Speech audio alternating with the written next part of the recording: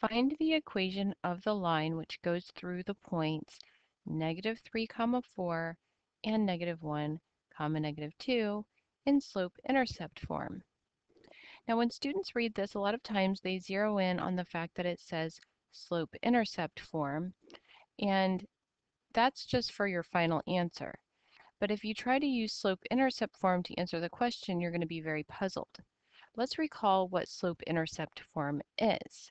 Slope-intercept form of a line is y equals mx plus b, where the m represents your slope and the b is the coordinate of the y-intercept. So the point that has 0 for x and b would be where you go on the y-axis.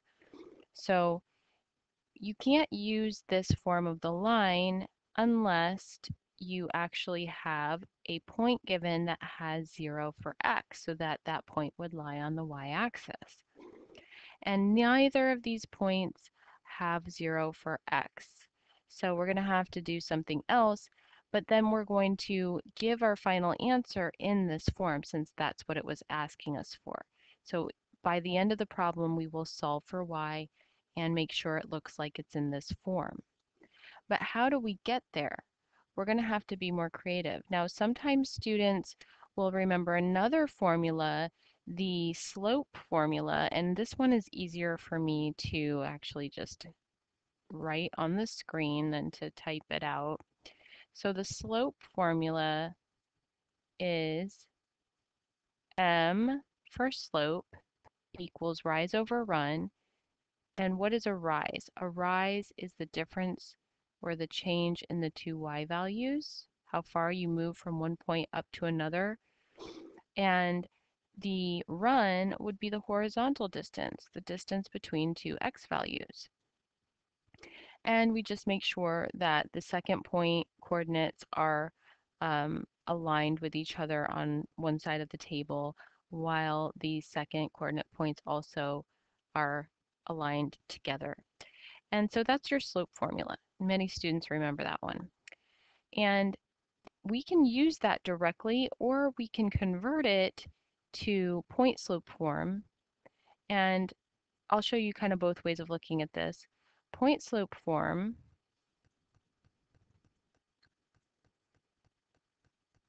is y minus y1 equals m times x minus x1. And all we have to do to get from the slope formula to this version is to multiply both sides of the equation by x2 minus x1. And so that'll cancel it out. If we multiply it on this side,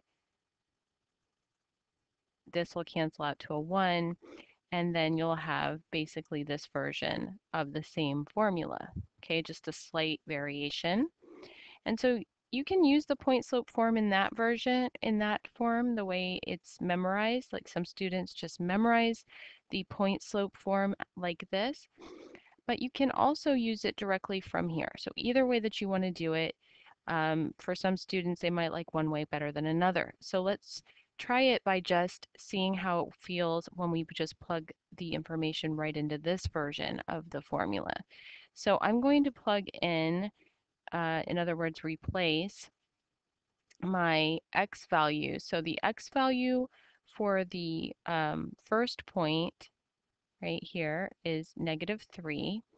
And then the y value for that first point is +4. So we're going to plug those values in there.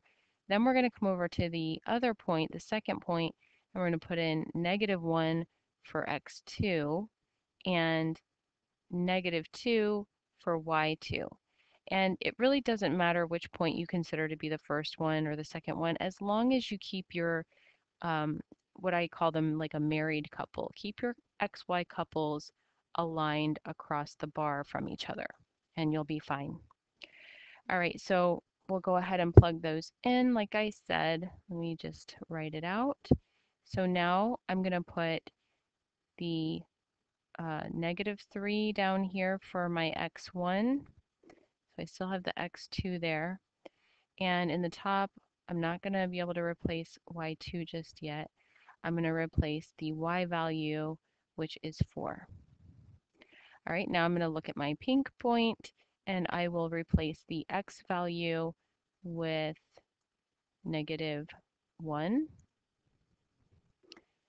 and replace the y value with -2.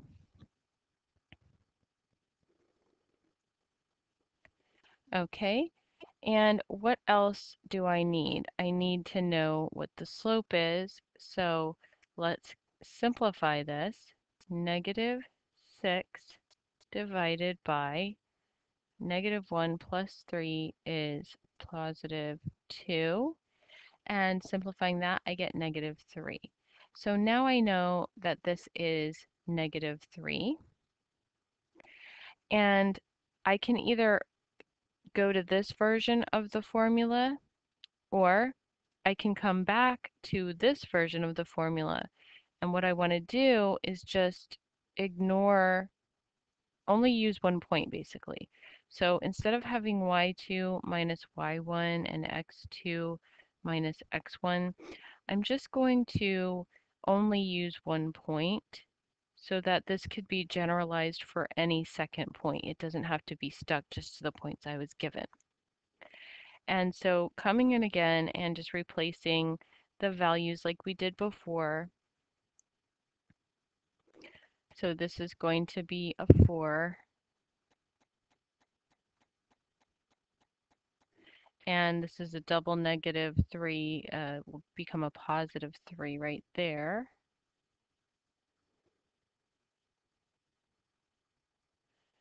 And I'm going to leave the other x, instead of having, like I said before, having a second x and y point that I'm going to replace, I'm just going to leave them as variables in general, because my linear equation has to have an x and a y in it.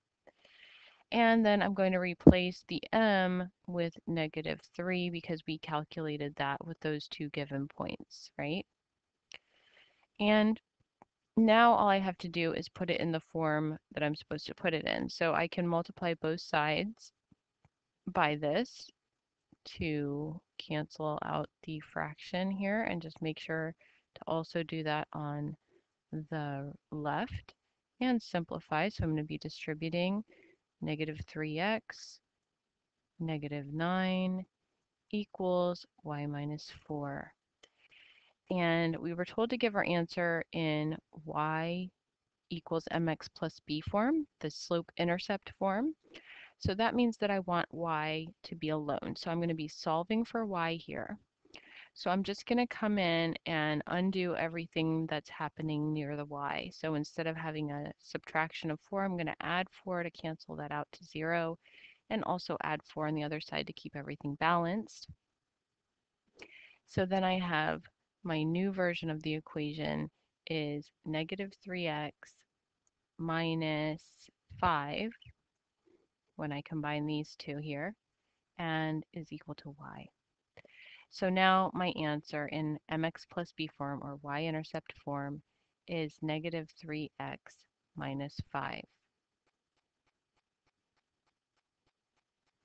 Now, if you were asked to give your answer in standard form from that same step, where were we? Let's go from, let me highlight it. Let's go from this step right here. And let's just say that you were asked the same question, but you were supposed to give your answer in standard form. So negative, oops, let's use a new color. Zoom out a bit. Give the answer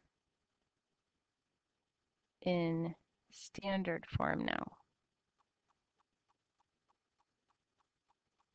Okay, so you would have to, of course, recall what standard form looks like.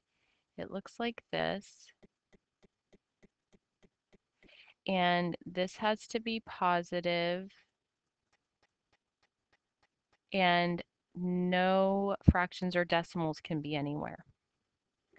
right? So keeping that in mind, if we go from the yellow step, negative 3x minus 9 equals y minus 4, it's pretty simple because to get all my x and y terms together on one side of the equals, I'm just going to have to subtract y from both sides so that it'll move over to the left. And I can also move my constants to the right because all the regular numbers are supposed to be on the right. So let me go ahead and get rid of that. And so I have my new version so far, negative 3x minus y on the left and positive 5 on the right. And now we're very close to standard form, except for we can't have a negative there in the front. So we'll go ahead and change the signs of every term. Or some students would say you would divide everything by a negative 1, which will accomplish the same thing. If you divide everything by a negative 1, then a negative divided by a negative becomes a positive. A negative divided by a negative becomes a positive. And a positive divided by a negative becomes a negative. So really, I mean, the easier way of thinking about it is just make sure all the signs of every term changes to the opposite. So instead of negative 3x, I have positive 3x. Instead of negative y, I have positive y. And instead of positive 5, I have negative 5. And that would be our final result in standard form.